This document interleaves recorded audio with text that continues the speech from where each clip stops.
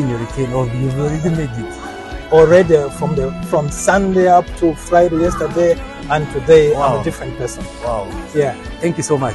Thank you so much. Your last words, what do you say to somebody that didn't have such an experience? I think to those that did not attend that week of prayer, I'm suggesting that each time you're going to have that a program like that one, please come forth, come forward, revive yourself. Many people now we are not into prayers.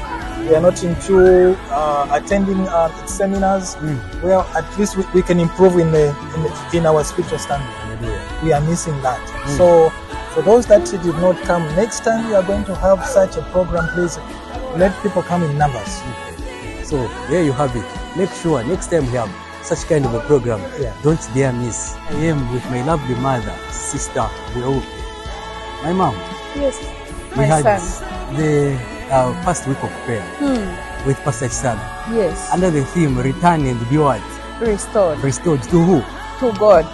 Sure. You can tell us what kind of an experience did you have? What a mighty experience, so significant, so edifying, of being told that each one of us need to return to God and be restored. Hallelujah. But how do we do this returning and being restored?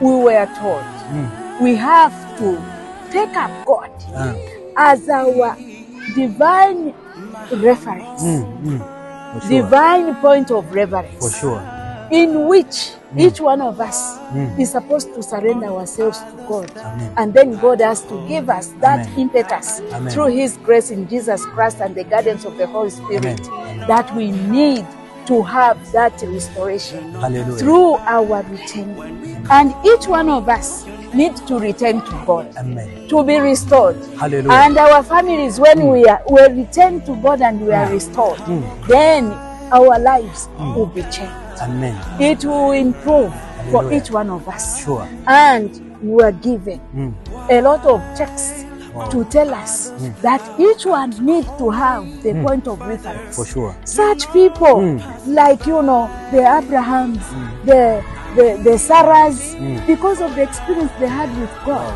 that faith, this experience has to be based on faith. And we are told that the Bible has been written for our admonition.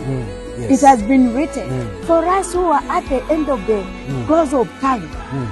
This world is coming to an end, but there is a point of reference for each one of us, which is found in the Word of God, which is the Bible. And so, the whole purpose of the week of prayer was revived, and we are being revived. To return to God and be restored, we need to have a divine point of reference. Hallelujah.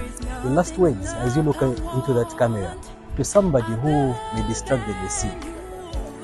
My dear brethren, if there is anyone there who is struggling with sin, remember, God is there.